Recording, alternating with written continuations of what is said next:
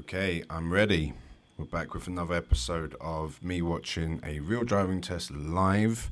I'd like to start this one by telling you what we're going to do. First of all, we're going to leave a like on this video. That's the first thing, guys. Tick that box. Smash that like.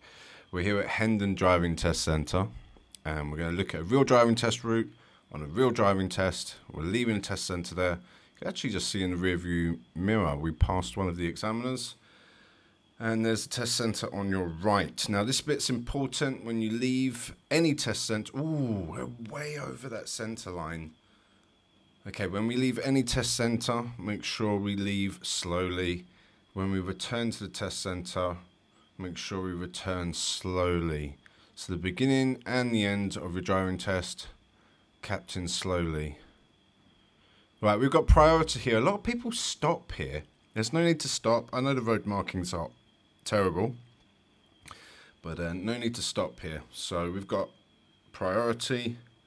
We've got a speed limit of 10 miles an hour here in the Hendon Driving Test Centre. There are some signs dotted around here and there. We also have these kind of not official pedestrian crossings. You might see that little slab there in the middle of the road. Just beyond the learner, there's going to be a zebra crossing. That is official. You can see the black and white stripes. That's the entrance to the construction area on the left. Do take care. There is a mirror there to see if there's any pedestrians coming out from the construction site there on the left. There's another mirror around the estate as well as you come back in. We might see that one at the end. And if you're here for the results to find out if it's a pass or fail, because at the moment I don't know. And if you're watching with us, then, you know, make notes, see if you think it's a pass or a fail. So at the end of the road, we'll most likely be turning left. Let's see, the learner in front's gone right. Way more likely to go left here at Hendon. Right will just take you to a roundabout. The roundabout's a little bit busy actually, that roundabout on the right hand side. That's near Collingdale Station. So if you know the area, it's around about just near the Collingdale station. And usually you'll turn right on that roundabout, third exit. So if you do practice with whoever you're practicing with, go have a little look at that roundabout. And let's see. Now back at the first junction when we left the test centre, we were over the centre line. So if you want to rewind, that's all Frenchy. You'll see the car was over the centre line. If you look at the car in front, it's next to the centre line. That's the perfect position for turning right. It allows enough room for the cars to enter, so we're not obstructing any oncoming traffic. Ooh, positioning. Looks like we're also turning right, yeah? Okay. Alright, let's refocus. Now, if anything does happen on your driving test and you think, oh no, I've done it wrong, or I failed for being over that centre line, like we've just done, just refocus, put it behind us, we'll find out at the end. If you want some quick stories from my experience as a driving instructor, I've been on a few tests without giving too much details where there's a couple of serious sorts that have happened. If you've watched any of my material in the past, you might already know these stories. And long story short, the examiner says, congratulations, you've passed. So never give up is the moral of the story. So we've gone left like I predicted, and we normally go left again at the traffic light here. This will take you onto the A41 dual carriageway with a speed limit of 50 miles an hour. So let's have a look, see if we turn left. It's a straight only from the arrow, but you can also turn left at the traffic light. Nice approaching speed, good stopping there just before the solid line, the very faint solid line, and that's the stop line. So if you see any solid lines like the one we can see just ahead of us, although it's very faint, that is the stop line. Always stop at the first stop line. No stop line, no stopping. Hit that like button if you like coffee.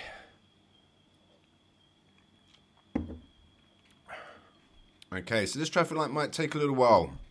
At the beginning of your driving test, although the examiner will ask you to do an eyesight test, that's the first thing, they'll also ask you a tell me question. So would you tell me, how would you check to see that your brake lights are working on the vehicle? Now the answer for any light question is turn them on and use reflections. Show me questions are usually done on the next road. We said it was a dual carriageway of 50 miles an hour, and the examiner will ask you to show how you would, for example, open and close your side window. Not the door, just the window.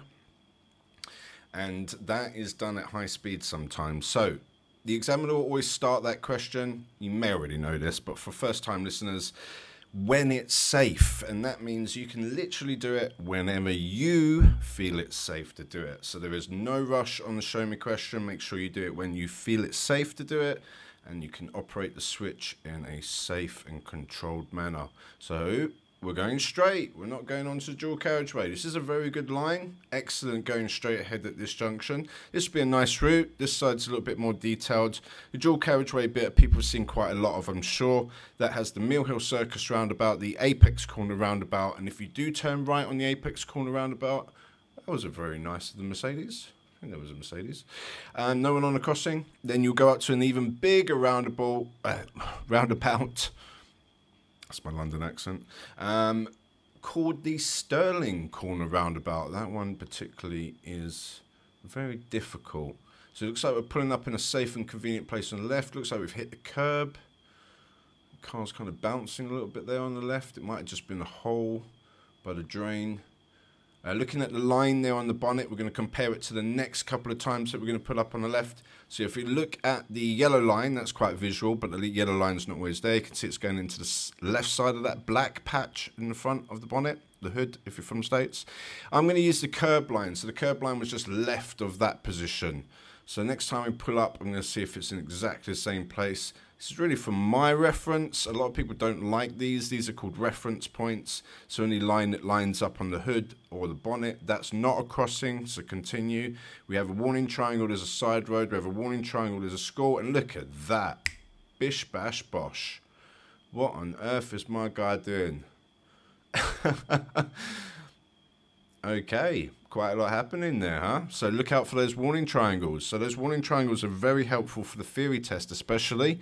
Theory test has 50 multiple choice questions, and then the second part of the theory test has hazard perception videos. So the hazard perception video you probably already know is exactly like what you're watching now. So we would click as soon as we saw that person in the road.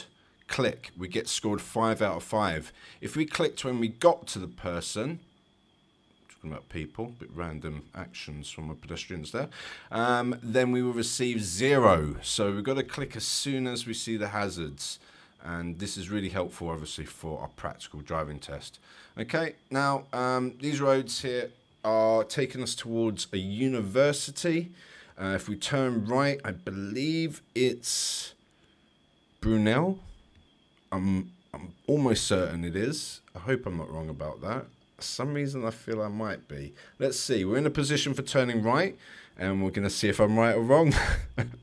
Unless we've got the similar position that we took when we exit the test centre, which was a right position. There we go. That's nice. Good positioning. And yes, see how we join the side of the road. There's the university, Middlesex. Oh, I knew I was wrong. Brunel is another test centre. That's in Uxbridge, West London. Okay, and this road is a 20-mile-an-hour road. Quite a lot of signs here. That's not a pedestrian crossing. Before we said that, and that is an essential island or safety island, if you like, for pedestrians to wait until the traffic's passed before crossing. This is a pedestrian crossing, obviously. What comes after flashing yellow lights? A, red, or B, green? You might say, Scott, I'm not here for my theory test. Flashing yellow lights are very important, and the answer would be B, green. So always after flashing yellow, we'll receive a green light. If no one's using the crossing, you may proceed with caution, as the term they use, but you may actually go. So flashing yellow lights, no one there, on you go. Still 20, oh no, it's changed to 30 now, but we're approaching traffic lights. Looks like we may be turning right here. We're in a right-only lane. Nope, we've checked our mirrors, we've signalled, and we've made our way across to the left lane. We're going straight at the junction. You can see the far left was left only. So 3 different lanes. Okay, that was still yellow. That's okay. We're going to continue. We've crossed a solid line, and it changed to yellow as we crossed that solid line. So we're going to continue. So 3 different lanes, 3 different directions there, all marked out by road markings. That's the big arrows that we saw. So the green, sorry, you do get the green arrows on the traffic lights, but it was the white arrows painted on the road. Here we have a nice narrow road. Oh, pulling up on the left. Okay, so look at the line on the curb. Ooh, it went all the way to the black bit that we talked about earlier, but it's back in the same position. Don't know why we're... Yeah, there we go. We don't want to block those driveways. So you see there's a drop curb there where the yellow line is. That's a driveway. Unless the examiners say it's okay, we must not stop in front of driveways. All round observations, signal. Always signal when we pull over to stop. Always signal when we pull away again afterwards. And on we go. No time wasted. So that was excellent. The examiners don't like that. Okay, sometimes people sit there for quite a long time and they'll take all the observations really slow. The examiners, they don't like that. They want you just to look over your left shoulder, right shoulder, go. Remember, always signal when you pull over, even if you're pulling over to the right. And this is the maneuver. Pull over and stop on the right. So that was quite nice, actually. No oncoming traffic. It was safe. We've obviously done our mirrors and signals. We've pulled over. We stopped in a reasonably safe place there on the right as well. The examiners might say in this occasion that it's all right to stop in front of the driveways. Usually they do on the maneuvers. So with or without that, we've done an excellent job. All right, so all-round observations at the start of all your maneuvers. That means break your neck, look over your right shoulder in this situation, which is the least dangerous, being pedestrian side, and then over to the far left, which will be over your left shoulder out the back left window, and that would be the most dangerous side in this situation. All right, so there's some traffic passing here. There's not much space between us and that traffic that's passing us. So sometimes we want to put the brake on. Now, if the oncoming traffic, we do want to stop. So stop, stop, stop, stop, stop, stop, stop. No. Ooh, did they? I don't know. It's a little bit close. Now, there's a possibility that they may not have seen this oncoming traffic as they've been doing the maneuver. They may have been looking behind and not all round. So remember we talked about breaking our neck at the beginning of all maneuvers, and again in the middle, and again at the end. So at the start, the middle, and the end, break your neck. And it's there again. Are we stopping? It's getting a little bit close before we're stopping. You see, I don't even know. Maybe that was the examiner stopping the car. So when we're doing the maneuvers, we must always stop, especially when the traffic's that close, like now. Let's see the bus. So that's fine. You could continue now. That bus is so far away. There's nobody coming behind us. Absolutely safe. But now, get the brake on, stop, let the bus pass, have another look, and then continue. All right, so maneuvers finished. Halfway through the route so far. If you were wondering how long a real driving test lasts, you're about to find out the real answer. And looking at the time code now, it's roughly 30 minutes, although I know that anyways. So roughly 30 minutes of driving, 45 minutes in total from like hello to goodbye. So yeah, it might be a little bit longer, a little bit less, but that's what we're judged on, roughly 30 minutes of driving, which isn't too much. It usually goes quite quickly for most people. So if you get a good hour practice before your test, which is recommended, then we're warmed up and ready for that half an hour drive with our examiner. Just treat your examiner the same way you would, I don't know, say your parents or something like that, or someone that you would, an elder that you'd probably, shouldn't say elder, should I?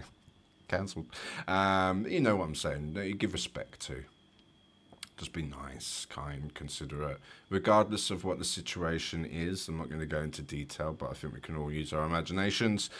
Just be kind, considerate, listen. If you don't understand anything that the examiners asked us to do, just ask them nicely to repeat it. They'll be more than willing to give the instructions and directions again, as long as it's safe to do so. Okay, we've got Nana Deaf there trying to cross the road, but there was enough distance and the pedestrian did slow down and stop. So always look at the feet. If the feet are one in front of the other, they're clearly in motion, not stopping. So if it's safe, internal mirror, put the brake on, come to a stop. If their feet are side by side, that means they're standing still. And if there's sort of eye contact, body language, use all that stuff. Okay, here we've got very faint giveaway lines that students done well, so that the examiner won't give any direction here.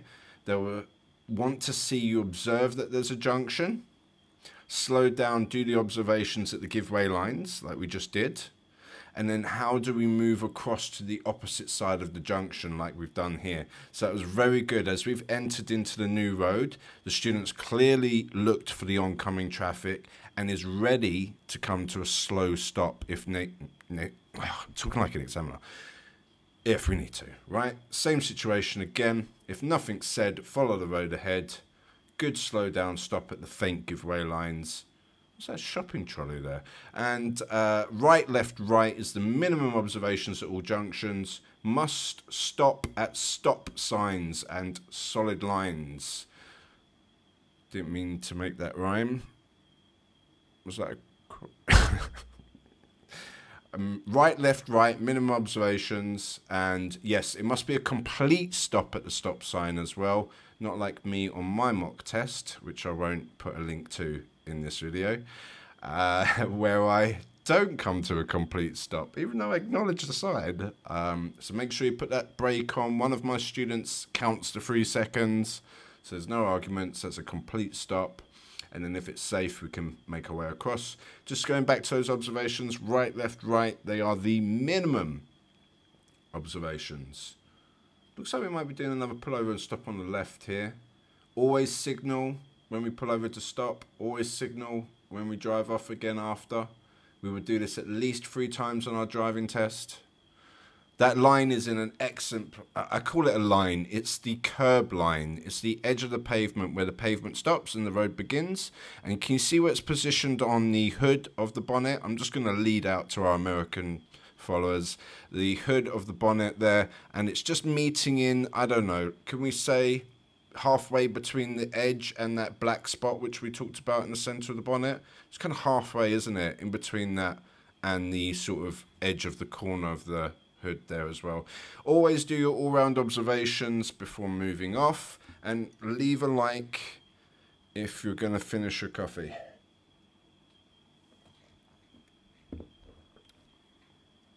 Oh, emergency stop. So that was good. Nice hard brake. That's the easy part.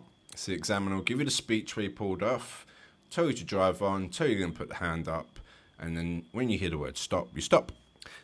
That's the easy part. The hard part was, before we drive away, we've got to break our neck again. So for all the observations, left to right shoulder and all the mirrors in between.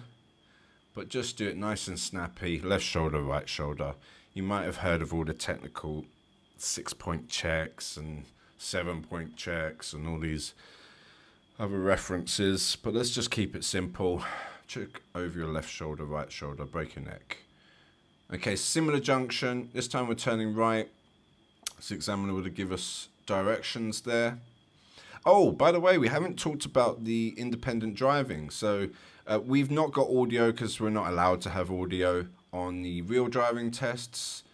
Don't ask me why. And the sat-nav could be on. The sat-nav could be giving the directions here. So that's 20 minutes of your test. 80% of tests will start with the sat-nav, looking at the bonnet line again. Oh, it just looks so close there as we come in. It's like we're nose diving. It's like a sudden movement, sudden pull over. I don't know if the examiner's giving late direction. They are trained very well and supposed to give direction in appropriate time, but that just looks all sudden, doesn't it? So I like to say like an airplane landing at an airport. Nice and long, nice and smooth and gentle, slowing down gradually and then coming into land. Look for lampposts, don't crash into them, and trees. They're good landmarks for places where there's raised curb and a convenient or safe place to pull up on the left. So if we're looking for those ahead of time, they can give us that long runway, just referring back to like the airplane landing at the airport, and then we can aim for that place in the distance. You get the idea. Right, we're joining the dual carriageway here. This is not an easy turn. It's a very busy dual carriageway. It's a good thing we got that reverse or rear camera, so we can see all that traffic. Now that, I think, was a good entry point. There was a vehicle coming down the centre lane, but there was a little gap between that and us moving out. So they took that opportunity. There was no other vehicles around. As soon as they've joined, we're turning right the traffic lights. This is tricky. No room to move across anymore. The examiner would have given that direction if I had the audio. I could check, but obviously... Put your claws away, Scott. We don't know. There you go. I'm getting better. I'm getting there. So will we be moving into that right lane? Probably not. I wouldn't, at least. I would just keep going straight now, but we've made our way across. Okay, brilliant. So anyways, when we join the dual carriageway, just coming back to that far right side behind that grey car, 2-car rule, 2-car rule, 2-car rule. When we join the dual carriageway, we put our foot down on the gas and got going. And talking about get going, if the examiner does give that direction to turn right at this traffic light in appropriate time, then make sure you get going on that one as well, and you do your mirrors, you do your signals, and you move across to that far right lane. Accelerate when you change lanes. It's often safer as long as there's no traffic ahead. Accelerate and change lanes and take your position. If you're the lead car, be the lead car, and by accelerating as you change lanes, you'll stay the lead car, and then you'll be safer. Okay, so don't be scared. Experiment a little bit. If it does sound dangerous, I do understand. Once you start experimenting, you trust it, then you'll realize that I'm speaking the truth and I'm not wasting your time. Did I say anything about leaving a like on the video, by the way? It is free, absolutely free. So feel free to leave a like. You're amazing. All right, so we've got another long traffic lights. This is Hendon Central Underground station directly ahead of us. This is a very, very large crossroads. Now, crossroads are just as important as roundabouts. Everybody talks about roundabouts, and I completely get it, because there's 101 things going on at roundabouts. That's why they're so tricky. The secret to roundabouts is the speed that we approach the roundabout. It's the secret to all junctions, and it's the main reason why accidents happen. So if we approach junctions safely and slowly, the roundabout won't be too tricky. 2-car rule is 2 cars go and wait in the middle of the junction. So we're the first cars, no one else there. We're going to go into the junction. We're going to slow down. I'm going to stop in this position. This is a very, very good position. As you can see, there's no one behind us, right? So we're the only car in the junction, but this is it. That van really should be moving across as well ahead of us. Now, this is the position. We're not going over that center line. The center line would be where the edge of that cement, where the traffic light is, with the back to us in the center of the road here. That's that edge there where the vehicles have their lane. If we go over that center and into their lane, that would be dangerous. So we want to keep to the center line. Use the imagination there and paint the line on the ground. I'm not going to do any effects of the videos. This is nice and simple. Now, when we're turning right, we also stop when we're in line with the center of that road as well. So this would be it. It's a little bit tricky to see on the camera here because we can't really see the center of the road on the right. But if you just, again, use your imaginations, we're at the center of this road that we're on, and we've stopped in line with that center line, and we've also stopped in line, the front of the car roughly, with the center of the next road. And we're going to wait here until the traffic stops, or there is no traffic, because that traffic has priority. Then we turn right. There is a solid line there. That's a stop line. So if that traffic light was red, we must stop at that solid line. Remember, if there's no stop line, there's no stopping. Because a lot of time we will turn right and there will be a red traffic light and there won't, in capital letters, be a stop line. No stop line, no stopping. Okay, we're turning left. So we've turned towards Hendon Central Station. We've now turned left after. These are very narrow roads, and this corner part which we're in at the moment is extremely busy because a lot of people try to park their cars here to go to the station. Here we have a large vehicle, but there's enough room. Oncoming traffic, less space, less speed. See how I'm kind of predicting that? I'm like, what's going on? This is boring, right? But that vehicle, what's going to happen next? That's the anticipation and planning. Now, this student's good at that. They do have quite a lot of experience, and it's really the last part of learning to drive. So it comes when we've got more time behind the wheel, probably roughly about 20 hours, something like that, just to give a benchmark to everybody in case you're wondering. So once we really hit that 20-hour mark, we start to look long, like as far ahead as we can see. There's some parked cars, a little bend in the road, And yeah, the oncoming traffic. I think my eyesight's starting to go. It took a while, didn't it? Back to those hazard perception videos. I would have scored 0. Probably where I failed 4 times. Anyways, I should probably stop shooting myself in my foot. Turning left, no doubt.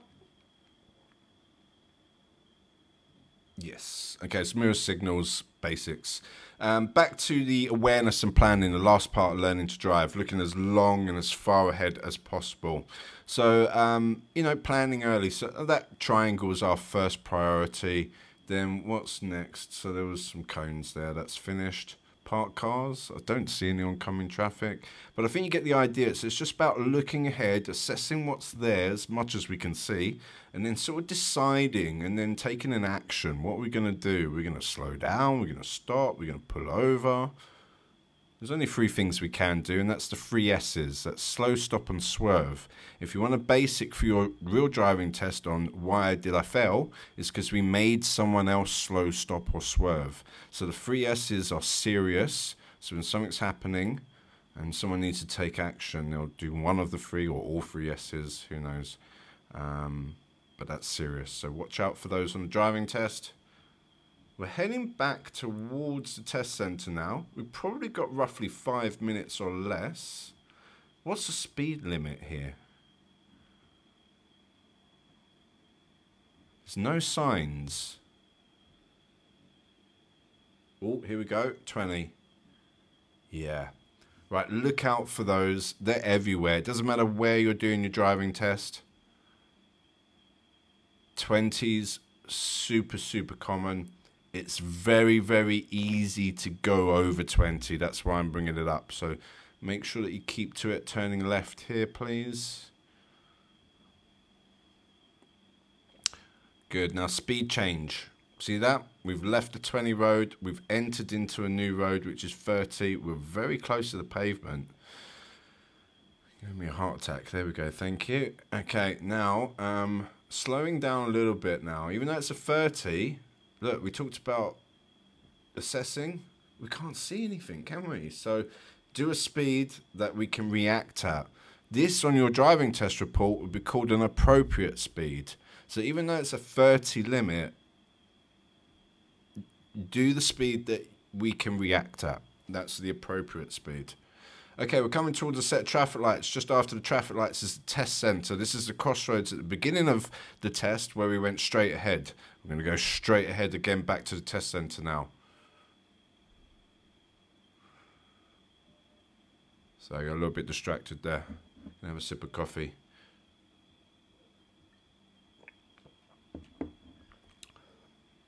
Okay, now we're coming back to the traffic lights we just talked about. Take the middle lane like we did earlier. Do you remember? There was a left-only lane, right-only lane. This middle lane is the one that goes straight across. So that happened probably roughly halfway through the test. Same situation here coming back. The reason why I say these type of tips, if you like, is... if we find ourselves in a right-only lane, don't panic, okay? The best thing to do is just to try and know that we're in a right-only lane. So this is all about those road markings. You can go right on your driving test, even though the examiner or the sat-nav has said straight. You're still allowed to go right. You will not fail. Now, if you don't go right, you will fail. Why? I've been told off for asking questions. I sound sarcastic and patronising. But the reason is because I just want you guys to come up with the answer, right? So hopefully in another 5 years I'll be better at this.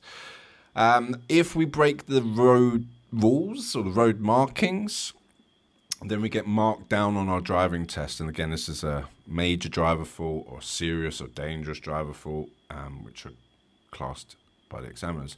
Okay, so we're just heading straight across, a little bit of a wiggly crossroads offset.